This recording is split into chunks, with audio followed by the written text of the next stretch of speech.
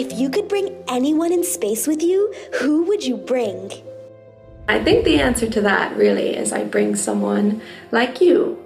So someone who's interested in science, who's interested in space, who wants to know what it's like. And that's because I want you to continue to be interested in these things. It would have been my mom.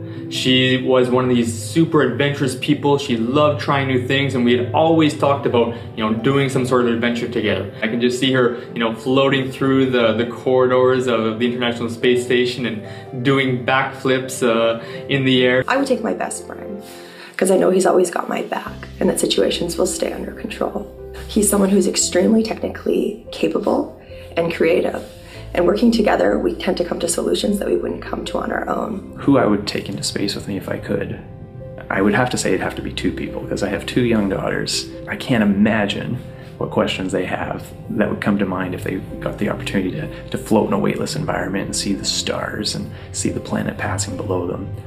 So for their curiosity and enthusiasm, I'd definitely love to take my girls to outer space.